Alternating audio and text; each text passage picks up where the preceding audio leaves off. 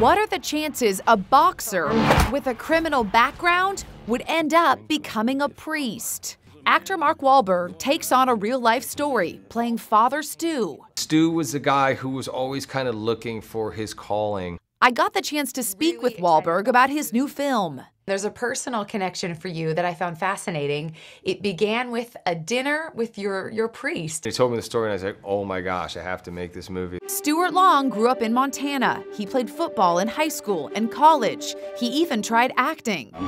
The film touches on his criminal record and the boxing. When he kind of stumbled upon his faith, it was remarkable how much he gravitated towards it, and then how unwavering he was throughout. Father Stu's religious revelation came after he almost lost his life in a motorcycle accident, which he spoke about. I had some really interesting religious experiences that proved to be what I perceive to be a call of God. The movie depicts the disbelief his own mother expressed when he informed her of his desire to join the priesthood. I'm going to be a priest.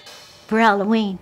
He had such a profound effect on the people because he was authentic in his approach. It wasn't easy preparing for the role. Wahlberg put on 30 pounds. I understand you had to gain some weight. A dozen eggs, a dozen pieces of bacon, 2 bowls of white rice, and a porterhouse steak. It was not fun. Father Stu was a priest for only 4 years. He died of a degenerative muscle disease in 2014. The impact that he had in the short amount of time that he served as a priest was remarkable to me.